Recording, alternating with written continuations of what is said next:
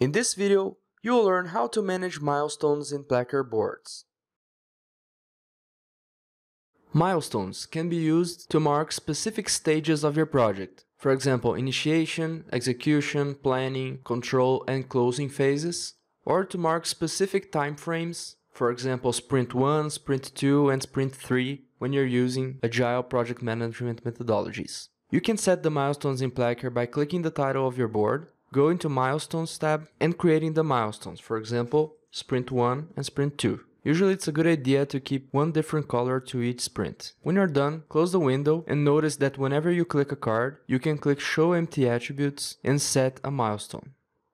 Or, if you want to set the milestones automatically, you can click the title of the board, go to Milestones tab, and select the start date and end date of each milestone. For example, Sprint 1 will start February 1st and end February 15th, whereas Sprint 2 will start February 16th and finish February 28th. Click Assign Cards and select every card that has a planned end date in that period.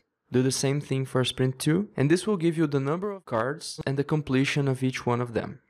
Also notice that the cards now have a flag icon with the color of the milestone that you have selected. Milestones can be very useful to group specific cards and to create targeted dashboards and Gantt charts.